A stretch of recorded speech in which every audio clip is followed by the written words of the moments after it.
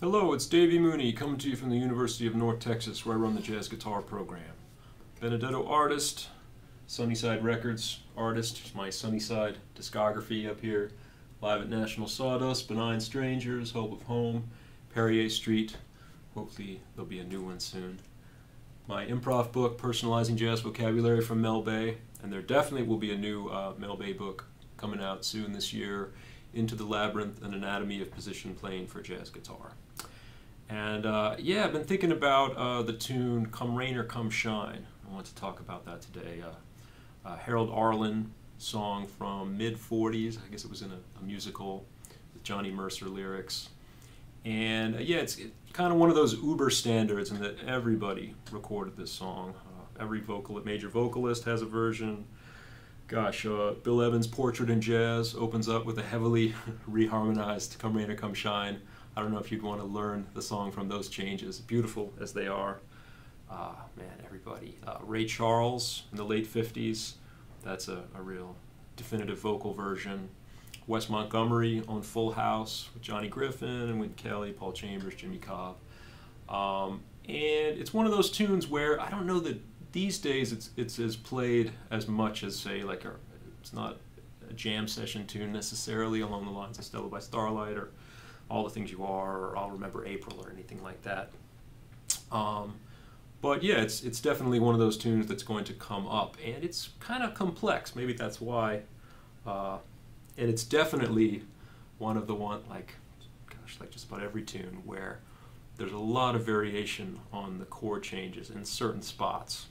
So I'm going to go through it in the key of F and try to keep it, I guess, as simple as I can while making some reference to the more complicated versions of the tune. I recorded this in early 2000s with the band The Hot Club of New Orleans, great Django Reinhardt inspired group who are still kicking, I believe, down in New Orleans. But our first CD that we did, I did 2 CDs with them. We did a version of this, and I actually arranged some, wasn't strings, right? It was violins and clarinets behind my guitar solo when I was like 21 or 22, if anybody wants to probably find that somewhere out there. But basically, we did it in D flat for the vocalist, and that kind of messed me up for a while because it's a tricky tune to transpose. I don't know if it's kind of almost like Stella by Starlight level trickiness to move to different keys, but I think most people do it in F. Wes Montgomery's in E flat, but Bill Evans is in F, and Coltrane is in F, Ray Charles is in A flat, but F it's going to be, I believe the Jazz Messengers are in F as well. So you got an F major chord, I'm gonna love you, then like a 2-5 to the relative minor to D minor, come rain or come shine, then G7 high as a mountain, C7 deep as a river, F major, rain or come shine. It's the first 8 bars. Going into the second 8 bars, you've got a 2-5 to 4, but then it goes 4 minor, B flat minor 6, say. Yes, when I F minor, and back to the minor 1, which is kind of interesting. B flat minor, and I think most people here would kind of do like a walk down to a G minor 7, or G minor 7 flat 5 to C7. Excuse me, nose is itching.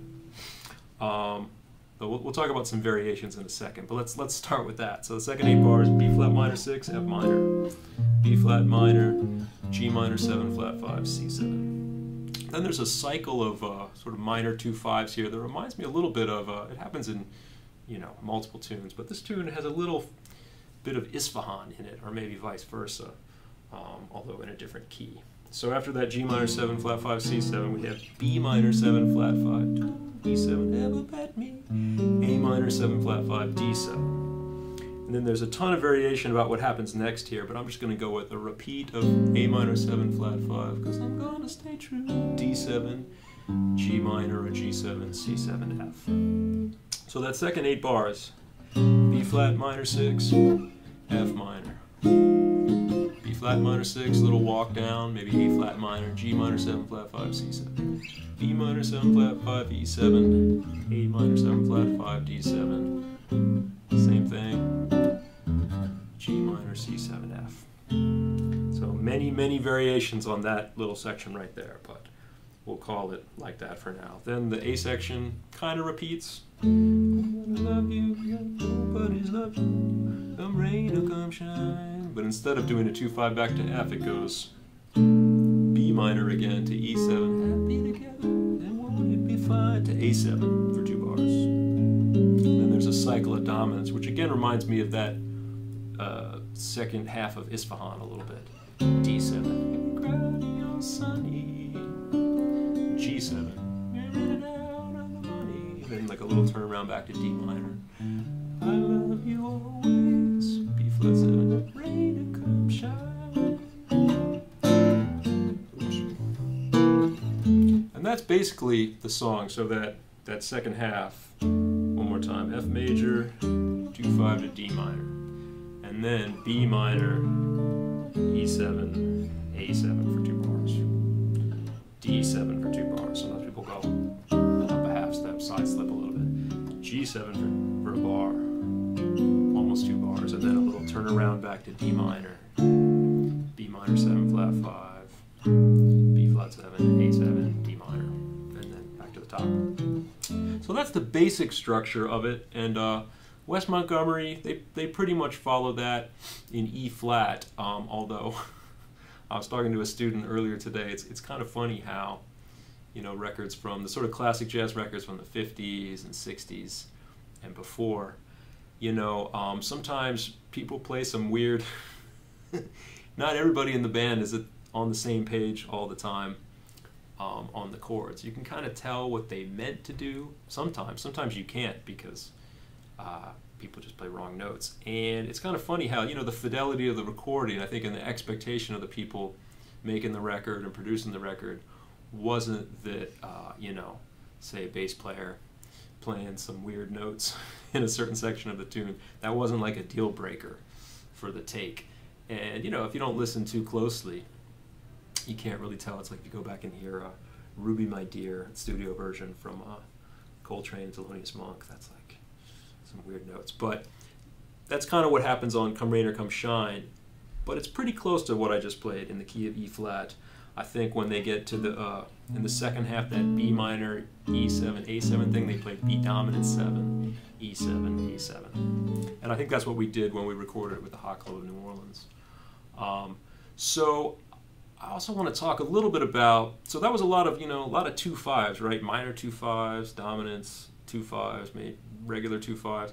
And, you know, a lot of these tunes, when you get closer back to the way they were originally written and conceived and orchestrated, the 2-5-1 is not exactly, especially the minor 2-5-1, it was not really the coin of the realm as far as I can tell. You know, you don't really encounter that in the same context that you do in, you know, modern jazz and soloing and up to the present day. So to talk about a little bit about the Ray Charles version, which, you know, is a more, I guess, gospel influenced, you know, sounds like Ray Charles. He's sort of a category of his own. So they play it in A flat, and I'll say maybe I can shift back and forth from A flat to F. We'll see. That shouldn't be too hard. But I just love how he starts off.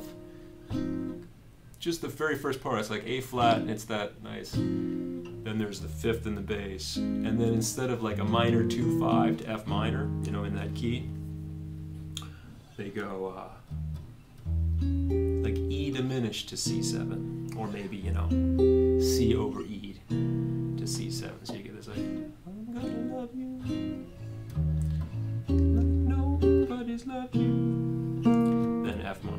Come rain or come shine. Then this is the same 2-5. They kind of go right to A flat 7, and then this part's kind of interesting. He goes D flat minor, A flat minor, D flat minor in his key, and instead of, you know, walking down to a minor 7 flat 5, 2-5-1 thing, he just goes right to the dominant. So in the key of F, that would be as if we went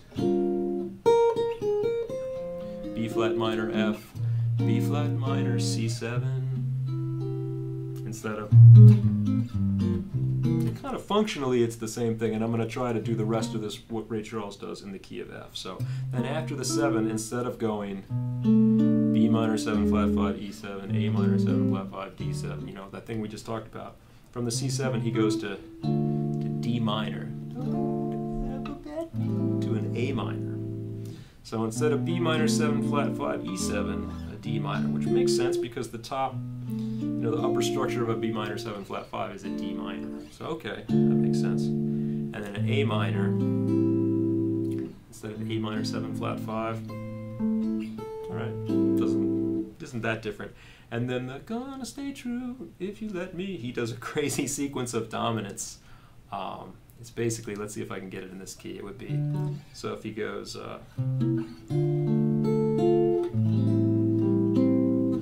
it would be, gonna stay true if you let me. So like, let's see, let's go. So B flat minor, F minor, and it's a slow tempo. It was just one of those things. Excuse my singing. So D minor, don't ever bet me. Cause I'm D7, D flat 7, C7, and I kind of heard an E minor 7 flat 5 or C with E in the bass, and then E flat 7, D7, D flat 7, C7, F. So you can see how that would be a little bit tricky to solo on, maybe in a modern jazz context. And so instead of all that business, we just have A minor 7 flat 5 to D7, G minor to C7 to F. Bill Evans does a similar thing, I think, in there, of just a whole crazy cycle of dominance. He goes through the entire cycle of fourths. And if you want to check out the Bill Evans changes, there's a cool video on YouTube that I just saw a little while ago that has the piano transcription with chord symbols on top of his recording from Portrait in Jazz, which I think is probably maybe his best record in my opinion. That and Everybody Digs Bill Evans, or top of the heap for me with Bill Evans. But anyway, yeah, he does some stuff towards the end that's kind of complicated too. But one other thing with the Ray Charles version, so when he gets to the second half, again, we let's see if I can convert this to key of F. So we got, I'm gonna love you, second half of the tune, like nobody's loved you, come rain or come shine. Then he goes, instead of going right to B minor 7 to E7, happy together, happy together, to A7, he skips the B minor and goes G7, happy together, then to an E7, unhappy together, then to A7. So again, a G7, B minor 7, flat 5, G7, D minor. It's all the same stuff up in the upper structure,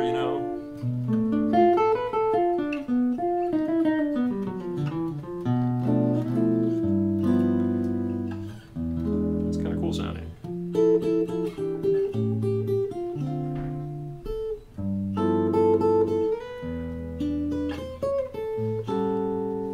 So, and then let's see, the next part is the same. Reading out of the money. But I like how he does the end. They go back, instead of going to like D minor, when he gets to I love you always part, he goes back to 1. I love you to G7, and then a 2-5 to the minor. But instead of minor, he goes it's like a D7 sharp 9. So that's so hip. So we have like, D7, G7, and then instead of going to D minor, F major, G7, B flat 7, A7, D7 sharp 9. So, some variation there, and I think if you went through, Coltrane's version on one of those Prestige records, I forget which one, has some variations in those spots. In terms of playing on it, again, there's not any real tricks I have, just following the changes,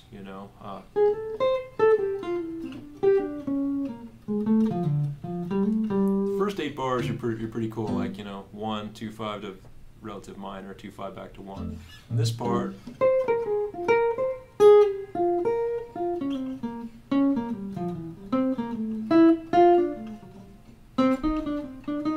sometimes when I'm playing, since you have that A minor 7 flat 5 to D7 repeated, I'll kind of like the second time through imply. So if I've gone B minor 7 flat 5 E7, A minor 7 flat 5 D7, I'll kind of go up to an E flat 7 D7 the second time. So maybe like, oh sorry,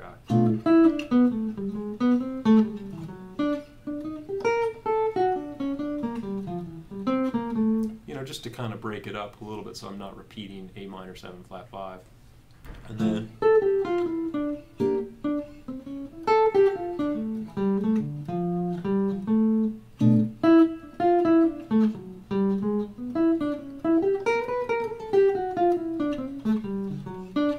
the dominants.